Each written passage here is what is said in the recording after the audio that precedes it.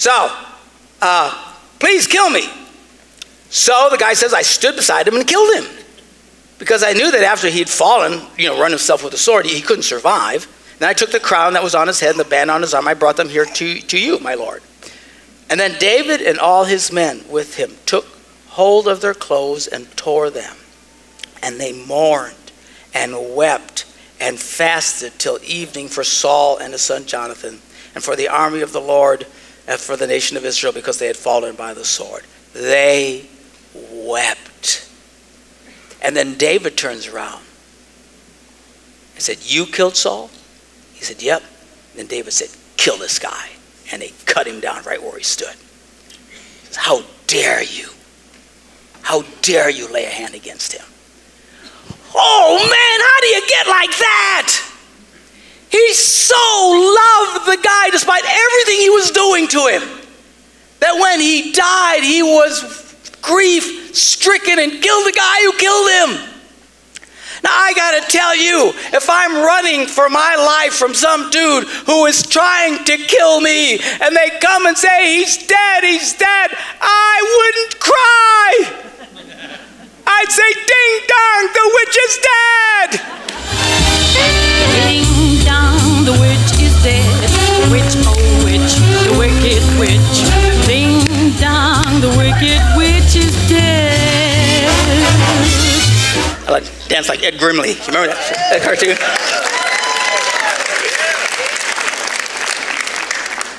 But not him. He weeps. Apparently I'm not as nice as David. How do you get there? There are people who take offense at everything. Every little thing that is said to you, every little slight that comes your way, you take and you're wounded, and then you have to struggle, oh God, help me to forgive that guy. Pastor, it's so hard for me to forgive. Okay, good. How about you not get upset in the first place? Don't walk around with a chip on your shoulder. Don't walk around just, stab me. I just dare you to stab me. And then just, you threw a sport at me. Good grief. There's people, I just got an email from a guy this week explaining why I left the church, because in the foyer I said something to him that apparently was insensitive.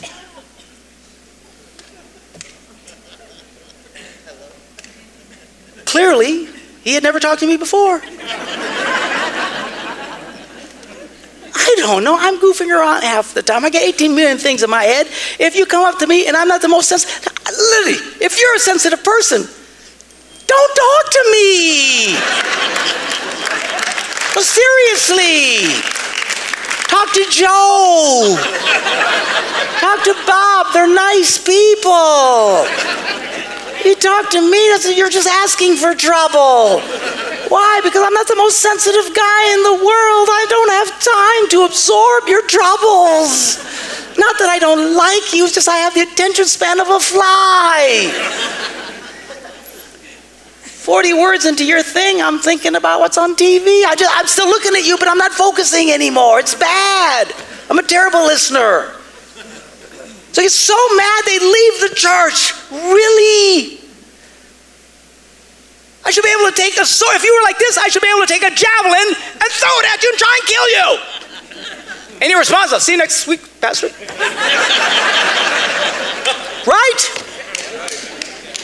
I should get a little posse together, run around chasing, try to beat the snot out of you and say, praise the Lord, Pastor, see you next week. Well, somebody down in the children's department said my kid was a poopy head. Well, maybe your kid is a poopy head. I don't know. You're so wounded by that. You're so wounded because someone somewhere in the church said something to you and did something to you. And you're, stop. Paul writes these words. He says, love is patient. Love is kind. It does not envy. It does not boast. It is not proud. It does not dishonor others. It is not self-seeking. It is not easily angered. And this one, it keeps no record of wrongs. Some of y'all, every little thing that happens to you, you write it down. This happened to me on this day, and it was 23 degrees outside, and the wind was out of the northeast at 12 miles an hour, and I remember everything about that day. Really? No wonder are you so rotting up inside with anger and bitterness? For the love of heaven, let it go! Let it go, let it go. Can't hold it back anymore. Let it go, let it go. Turn away and slam the door. I don't care what they're going to say. Let the storm rage on. The cold never bothered me anyway.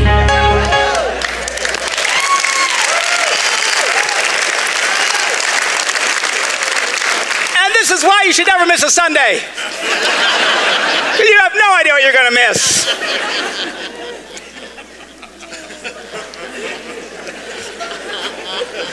Proverbs 17:9 says this, whoever would foster love covers an offense, but whoever repeats the matter separates close friends. You can always tell people that are carrying wounds, they repeat it over and over again. You know what that guy did to me. You know what he did. And you tell it again. You find yourself telling the same thing over and over again to someone. You are in a bad place. Shut up. Stop it.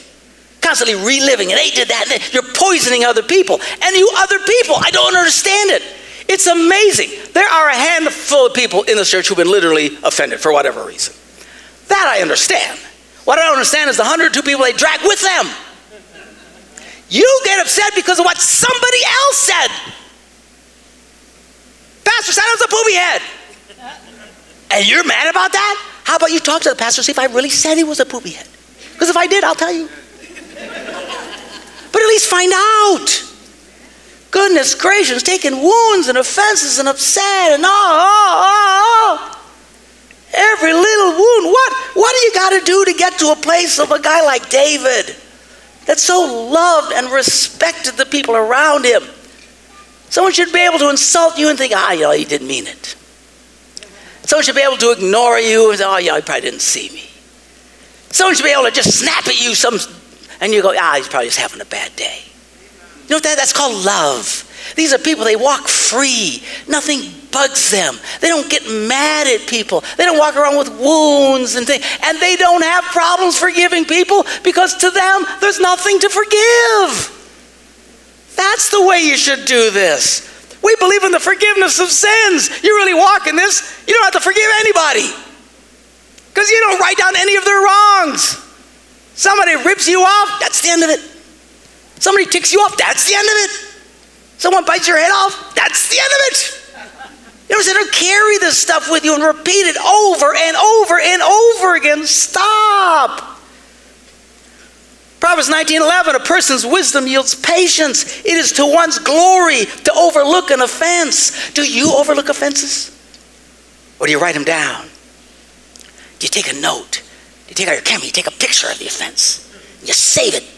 Put it on your Facebook. Look, I was offended. President. By the way, Facebook, of all the irritating things in the world. I got a Facebook that we're on live Facebook right now. The people who come on my Facebook and get offended by something I say. Well, you big baby. You don't like something I say? Push the button. Unfollow. That's all you got to do, right? Unfollow. But no, they feel obligated to confront you and insult you. And then they get mad when I push delete.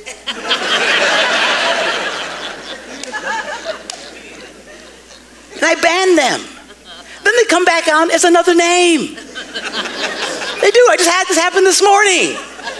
This pin-headed lady. I hope you're listening. No, I do. And I don't even have to forgive her because I don't care. I just delete you. That's all. And she says, I think it's so insulting that you ban and delete people. I just went, delete.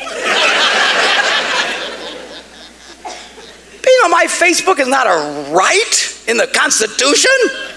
It's a privilege. You come into my house and insult me, I show you the door. But I'm not going to walk out wounded by that. And where's the respect? Look how much David respected Saul. There's no respect for the ministry anymore. There's not. These pinheads who get on, they'll come after me, a pastor. And you may not, first of all, I'm not even your pastor. Stick it.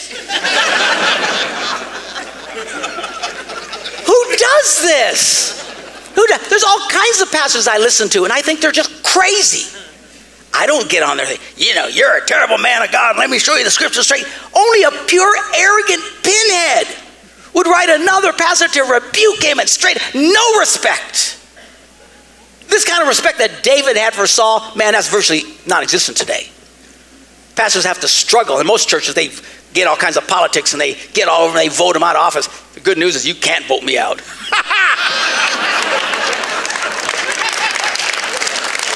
We don't play that game here. Besides, I'd quit before you ever voted me out, man. I got other things I could be doing. Goodness gracious. Quit taking offense to everything. We believe in the forgiveness of sins, and we should believe it to the point that we don't really have to forgive anybody. Because we don't take offense. Someone said nasty something, you blow it off. Just blow it off. And if you hear from someone else that someone did, blow off their thing that they didn't blow off. And tell them you need to blow it off. Don't let somebody else get you so mad because you heard something third hand. I don't understand third hand offenses. I don't understand it.